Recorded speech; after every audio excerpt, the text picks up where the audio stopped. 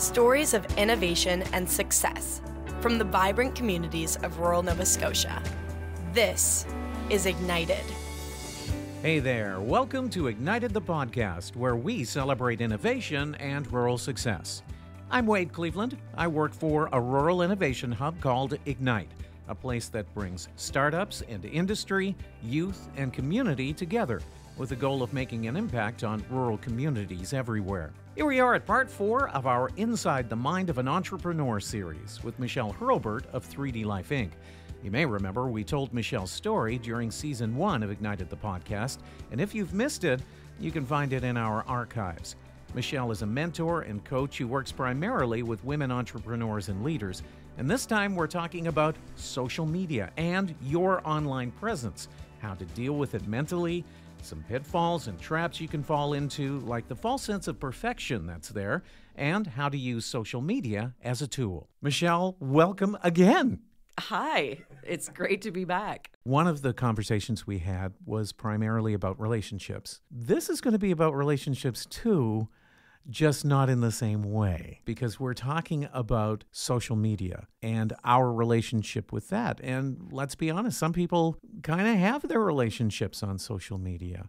But as an entrepreneur, social media is an interesting thing. I'm sure we're going to cover a few things here, but I talk a lot about social media on this podcast and otherwise because we talk a lot about marketing. But this isn't about marketing. Right. Partially, I think we'll get into a little bit about the marketing side of social media, but there's so much information out there and so many resources and people to tap into to talk about marketing using social media that we often forget about the flip side and what those relationships or connections that you're making as an entrepreneur online really are about, and how social media helps, but then also how it can hinder what we're trying to do or how we're moving forward in our business. All right, well, let's start there. Let's start about the helping, because we always try to start on the positives. We all know that social media is where it's at because that's where everyone is. People are glued to their telephones, literally. Whatever that social media platform might be, whether it's Facebook or Twitter or now X or whatever they're calling it, or YouTube or TikTok or all of that, an awful lot of time, a lot of people's bandwidths are taken up in social media, whether it be just ingesting the content or making the content. Yes to all of the above. We, as entrepreneurs, there's a lot of time typically spent creating content. And especially if you're a solopreneur, then that tends to be a chunk of your job, a chunk of your responsibility to showing up on social media, to promote, to market, to bring awareness to the business that you have and the solutions that you're providing to the problems that your audience has. And that in and of itself, that content creation piece, there is a lot that goes into what do I need to say? What do I want to say? How do I show up as myself through it so that people get to know, like, and trust me? But how am I talking about my business? How am I showing up with my business in a way that is helping me stand out, that is helping me be different, and giving people the impression or the idea that I'm the one that they need to go to? On the other side of that, there's a lot of time spent scrolling and looking at other people's content, other people's profiles, and getting a sense of what else is out there. And if you're scrolling for, say, market research, if you're scrolling to see what some of your industry standards are, what other people in your industry are doing, saying, what's working for them, maybe in terms of engagement. But it's really easy to fall into scrolling and seeing other people, particularly those who may have a similar business to you or in the same industry as you, scrolling and seeing them and then comparing. That's a trap that's very easily fallen into, especially starting out as an entrepreneur. Critical thinking skills are really important when it comes to looking at other people who are doing similar things to what you are as an entrepreneur, because sometimes we can get sucked into, for lack of a better term at the moment, sucked into what we see and not necessarily what we don't see, because there's a lot of work goes on behind the scenes that we don't consider. Our brains work, and when we see an image, it takes in thousands of pieces of information that we don't even realize. And so getting caught up in that trap of, oh, well, look at them. Look, that picture is so great. And oh, they look so wonderful. And they have so many likes, or they have so many people commenting, and there's lots of engagement. If we don't think about, for example, well, how long have they been in business? We don't take a step back and say, who's taking this photo? How many times did it take to get that particular photo or this particular video?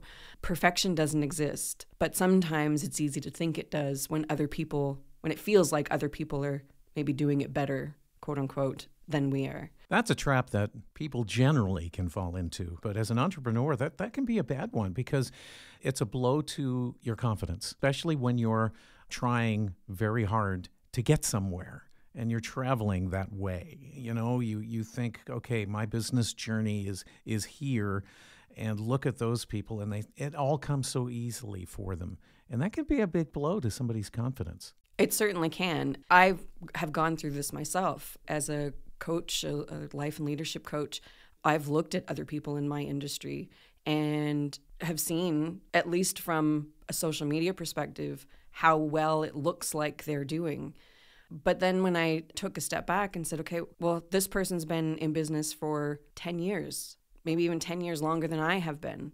So being really careful about comparing myself to somebody who is much further along on the journey than I am, it was really important for me, because then I also had to think, who do they have working with them? Do they have a team?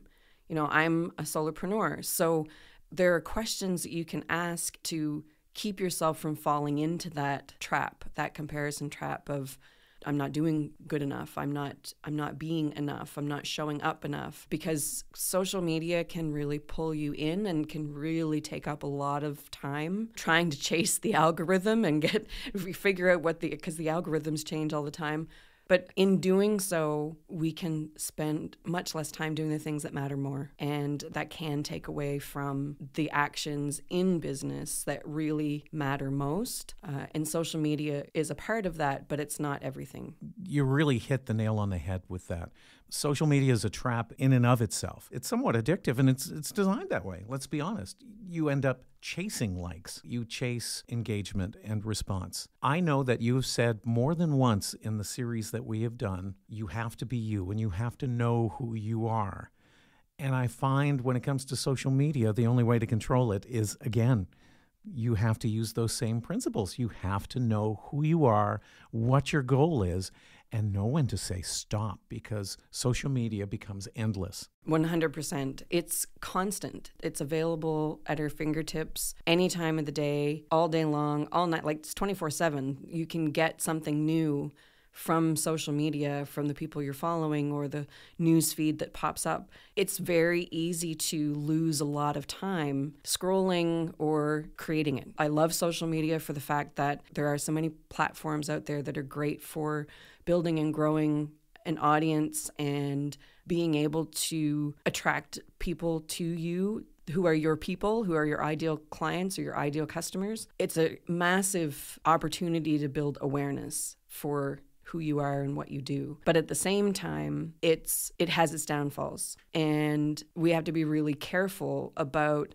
what those are for us, because it'll be different for each individual. What are my downfalls might not be the same as yours. But being really clear on what those are for you, and also being really clear on how you want social media to work for you and for your business. There's marketing people who are very experienced, but I look at it from a perspective of your business has to work for you as much as you work for it. And the same with social media. You need to decide, how does it work for me and my business, and how much time do I want to give it in order to build and grow my business. But it's a great tool if used consciously and effectively. Yeah, and you have to remember that it is a tool. It's a tool. Is the dog wagging its tail, or is the tail wagging the dog? And sometimes with social media, there's a lot of tails wagging a lot of dogs. Yes. A lot of the messaging and a lot of the marketing advice out there now is saying, find a platform. Start with one. Start with one that really is where you know your audience is, where your ideal customers are. Start with one and get really good at that one. Now, I didn't start that way, and I've had a hard time myself kind of weaning off. I deactivated my TikTok account. I deactivated my Twitter account. But that took me a long time to let go, because once you're there, you get into that mindset of, but if I leave, what will happen to the people who are following me?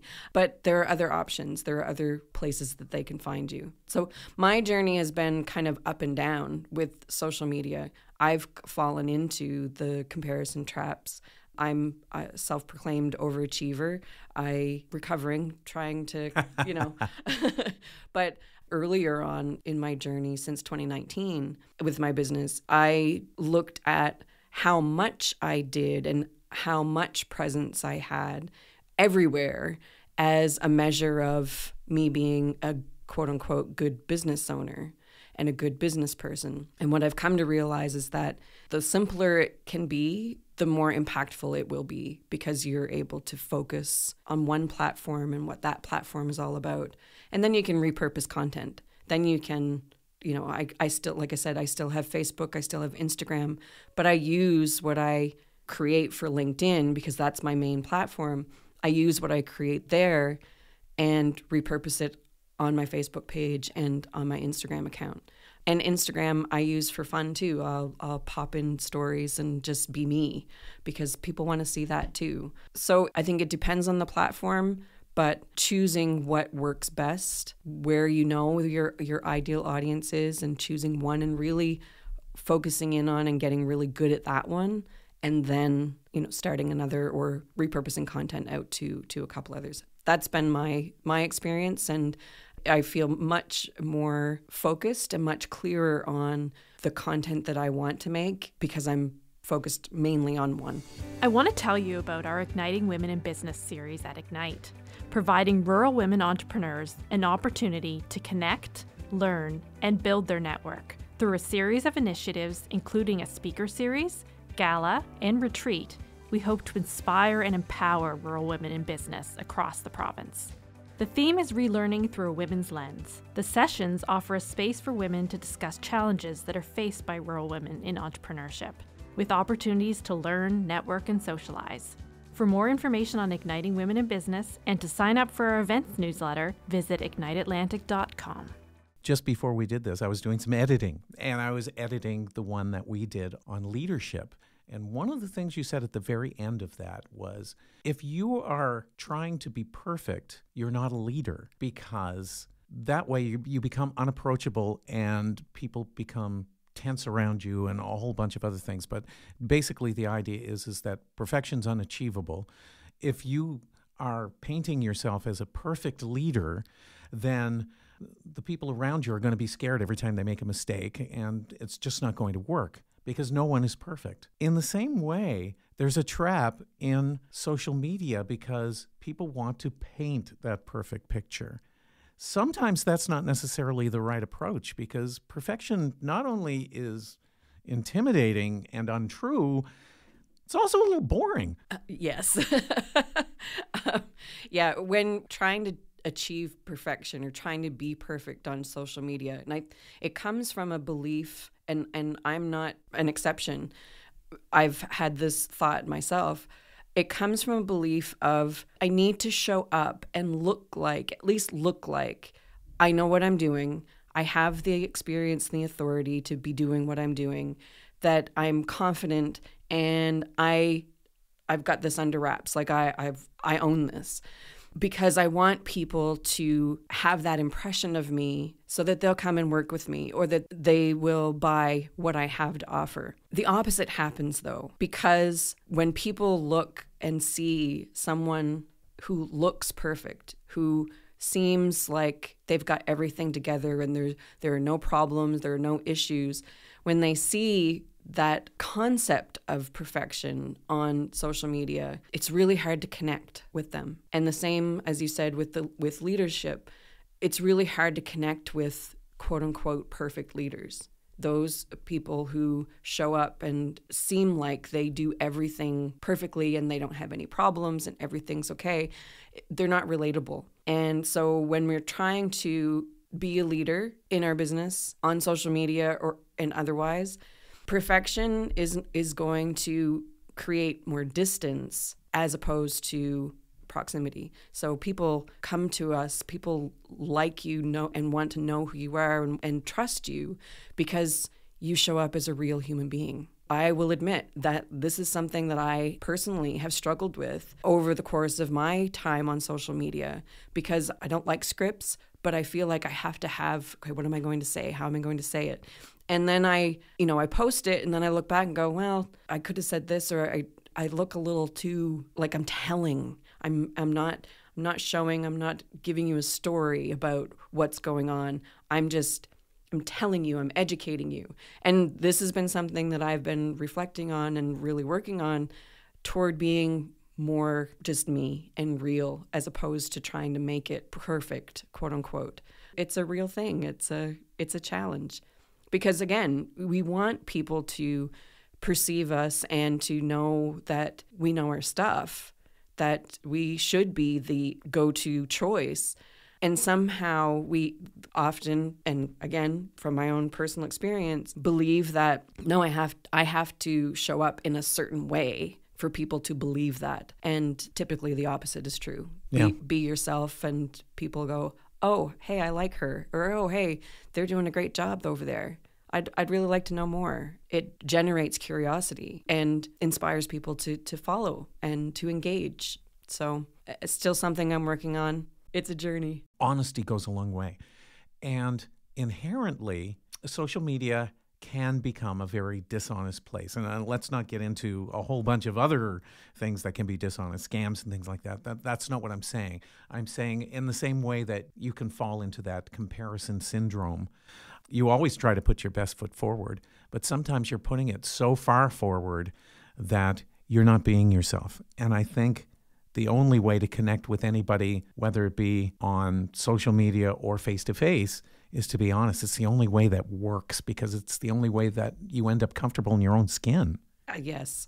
And people, whether you're in person or whether you're online, people feel it. If you're not coming across as genuinely you, as authentically you, and you're trying to fake it till you make it, quote unquote, people see through that. Like there are spidey senses. There is like an intuition that people have that they know when you're trying to put on, and I don't know if this is a really old expression, but when you're trying to put on airs, you're just trying to show them that, yeah, I'm the person, I'm the one, I've got this, as opposed to being you and being transparent and open and approachable and honest about the achievements that you've had, the accomplishments that you've made, the success that you've had, the transformations that you create and make, but then also that, you know what, the journey's not easy. Like there's a lot of stuff that comes up that challenges us and puts us back in our humbleness, or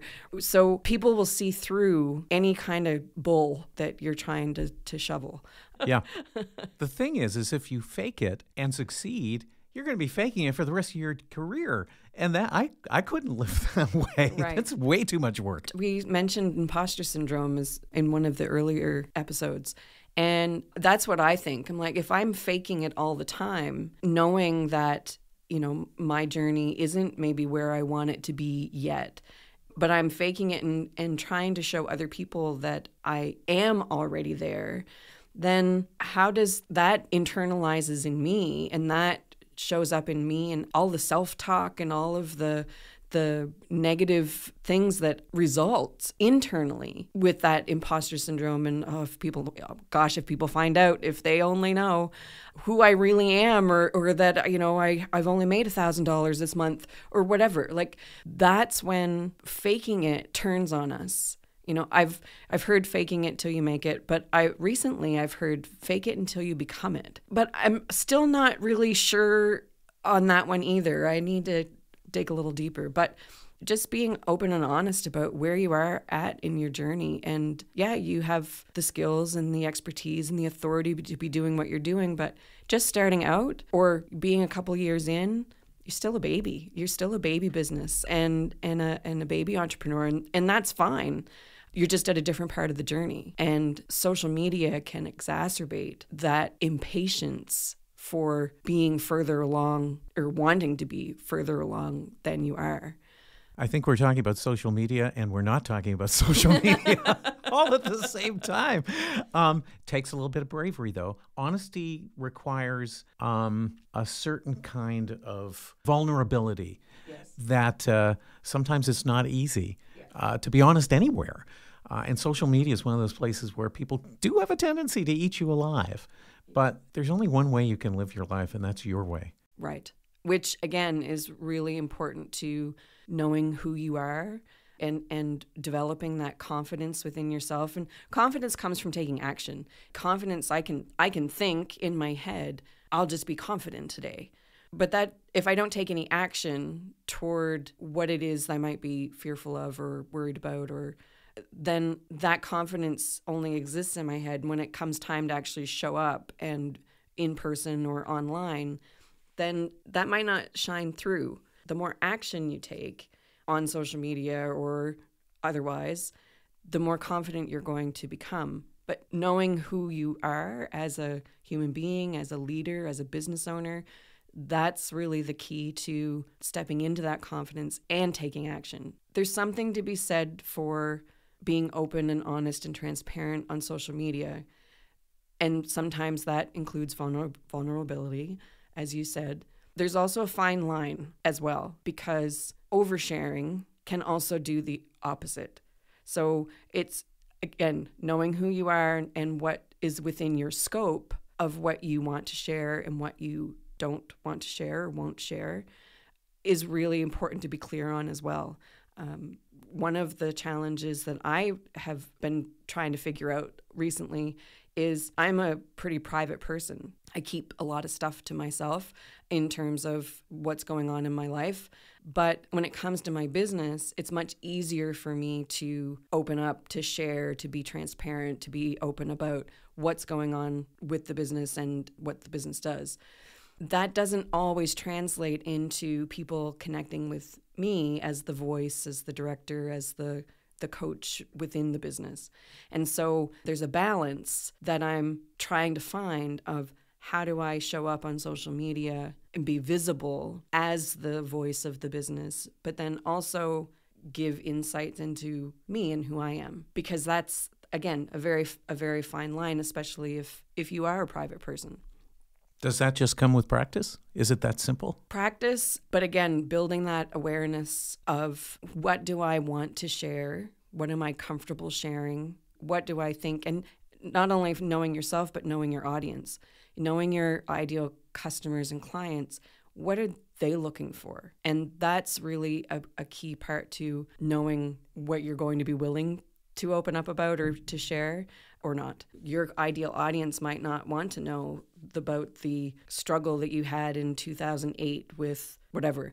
They might not want to know that. So is that a story you want to share? So it's very much about you and who you are and why you're doing what you're doing, but also who is your audience, being really clear on who they are and what they're looking for from you. That's a good place to stop things. Michelle, thank you so much for this. These discussions are just a lot of fun. I really appreciate it. Thank you, Wade. I really enjoy them. If you want to reach out to Michelle, her website is 3dlifeinc.com. That's the number 3. You can also follow her on Facebook as 3D Life Inc. and on LinkedIn as Michelle Hurlbert. To find out more about rural innovation and what Ignite does, check out igniteatlantic.com. You can find past episodes of Ignited there too. If you enjoyed this episode, we'd love it if you subscribed to Ignited, shared us with your friends, and gave us a good review. And we'd love to hear from you. Any comments or suggestions about the podcast or who you'd like to hear on it are most welcome. You can send me an email at Wade, W-A-D-E, @igniteatlantic.com. There's more to come next time with our Inside the Mind of an Entrepreneur series. Hopefully we'll talk to you then. I'm Wade Cleveland. Thanks for listening.